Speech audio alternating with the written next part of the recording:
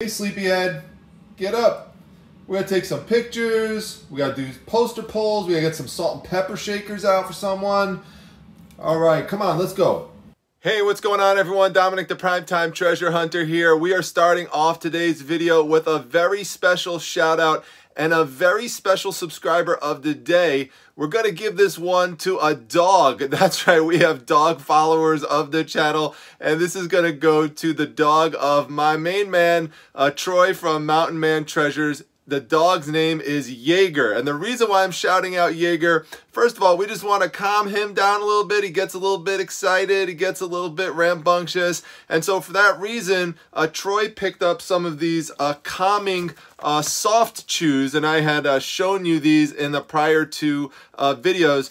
Troy picked up 3 bags, so whenever they go out, you know, Jaeger gets a little bit nervous, so, you know, we're trying to do our part here. You know, we're very dog friendly here at the channel to help out, and you know, this will definitely do it. There's 60 per bag, and so, oh no, 50 per bag. So 50 tender bites per bag, and hopefully that helps him out. So let us know, Troy, in the comments how he does with the soft chews. I've got a bunch left down here, so I'm just blowing them out. You can see they had $21.99 sticker price. So I've got them up at the site at $11.99, but people are making offers for 10 bucks, and I'm just taking them. So if you want them, there's still some left.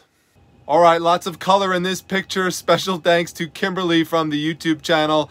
She picked up the last one of these Wonder Woman prints for $19.99. That includes shipping. The ones you see behind me are the ones that I have left at this point. Some of them there's multiples, but some of them there's only one left. I am very surprised that no one has picked up that All-Star Comics one. I personally think that's the best one, has all those different characters on it.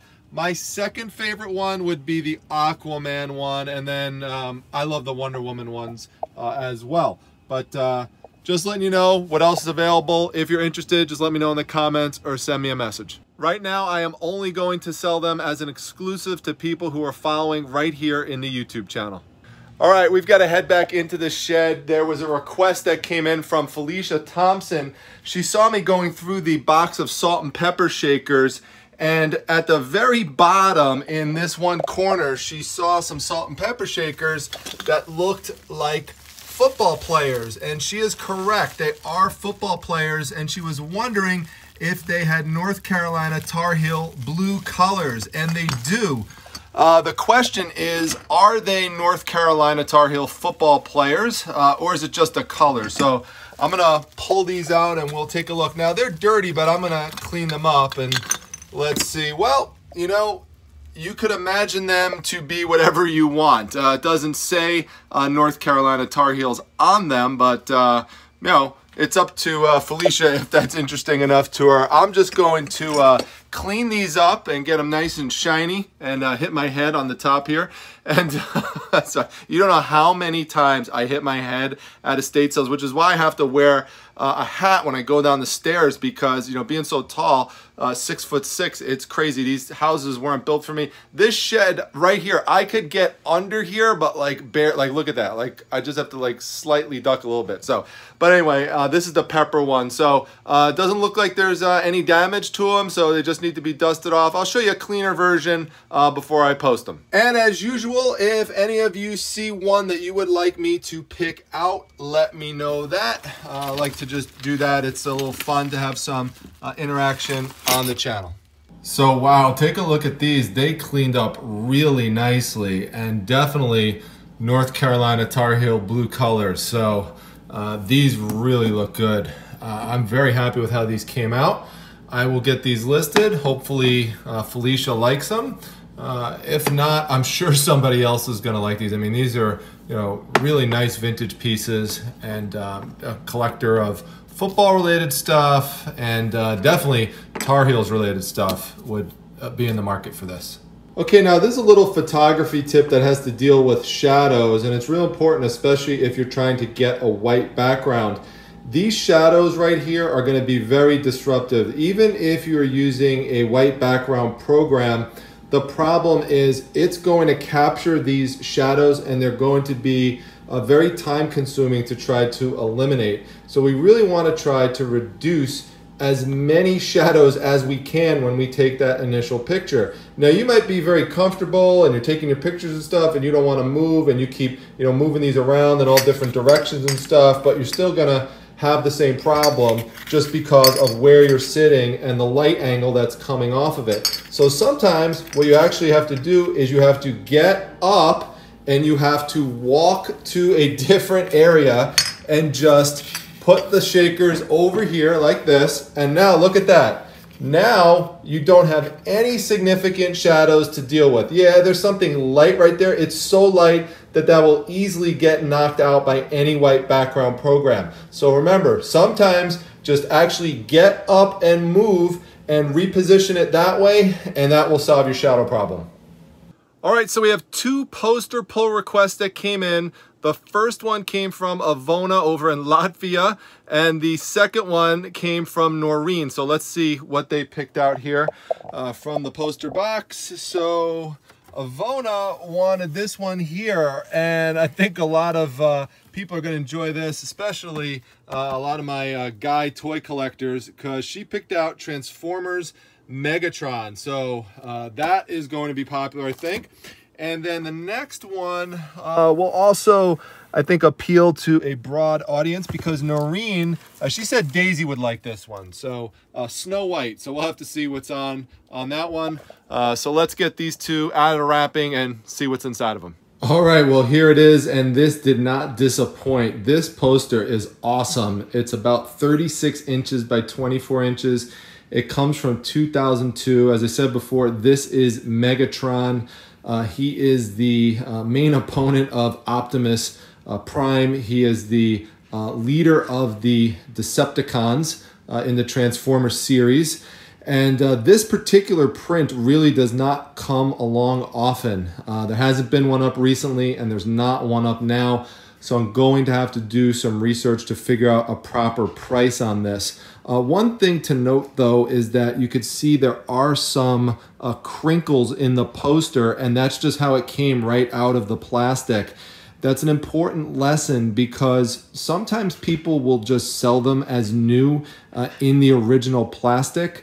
Yet there still could be some problems within, even if it was never open. This is why I like to just open them and display them, because, you know, you could have somebody, you know, who's a real hardcore collector who would get it like this and then be upset about it and want to return it. Whereas if I have it displayed like this and could just disclose everything, you know, right at the outset, that's going to significantly reduce the chance that I have any issues. Really, it's really not that bad, but, you know, what would really help this, you know, for whoever purchases it is to just put this in a frame and it'll just flatten it out real nicely.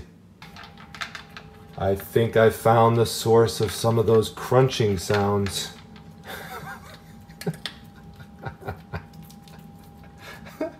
Like, leave me alone. All right, well, here's the Snow White one. I really like this one. Very bright, very colorful.